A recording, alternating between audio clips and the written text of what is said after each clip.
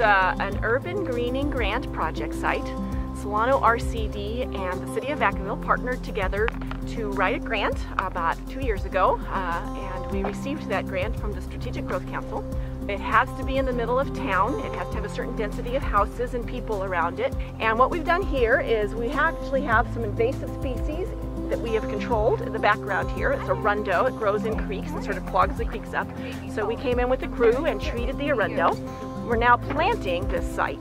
This is Alamo Creek right here that runs behind us.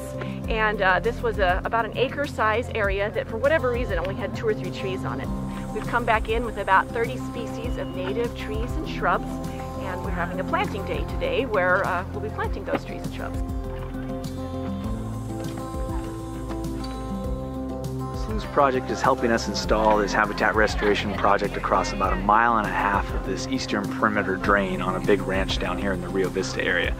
And basically, this is a working landscape. This is a working ranch, and we're trying to infuse some habitat restoration into that functional landscape of agriculture that's going on down here.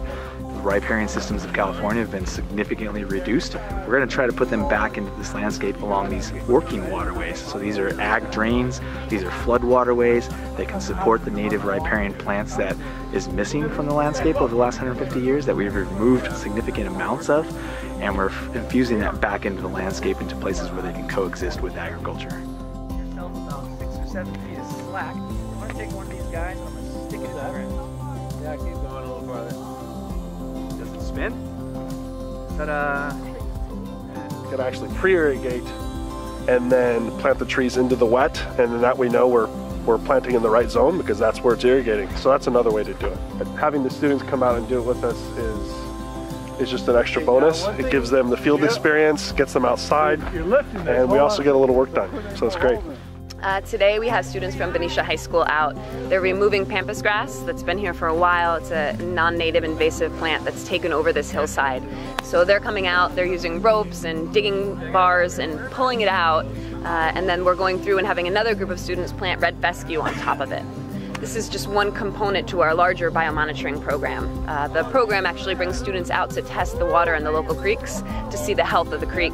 But we'd like students to also have a chance to do restoration work, like our major mission with the RCD is doing restoration work. We include that into our education programs. It's a great experience for the kids. They get a chance to get out and sweat and work and kind of get in touch with nature, you know, cell phones off.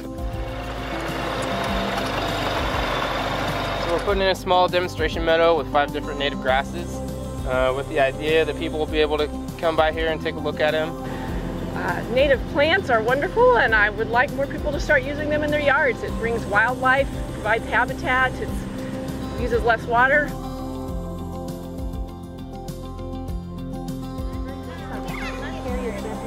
We're making a lot of holes. That might be enough, Miss Amber. We learned about non-native, native. Invasive means a non-native plant that takes over. No,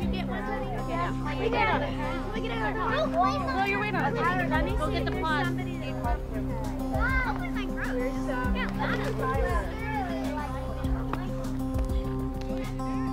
This is one of our stations where we're planting native shrubs. Down below, at another station, we have a native grass plug planting where we're planting native grasses and wildflowers to restore some of the native meadow habitat that would have been in this area. This project is important because it's an investment in some precious open space in Vallejo. Our partners are really great. We're working with the Greater Vallejo Recreation District, Vallejo Sanitation and Flood Control District, we're working with the city. All these groups combined with the schools and community groups like the Vallejo Watershed Alliance really make this happen, and it makes this corridor a real gem in the middle of Vallejo. What I see at the end of the day is everyone is really tired. They've put in a lot of really good effort, but I feel like they all have a sense of doing something worthwhile. They can always come back and explore this public area and see how their hard work has helped shape this park to be a better, healthier habitat.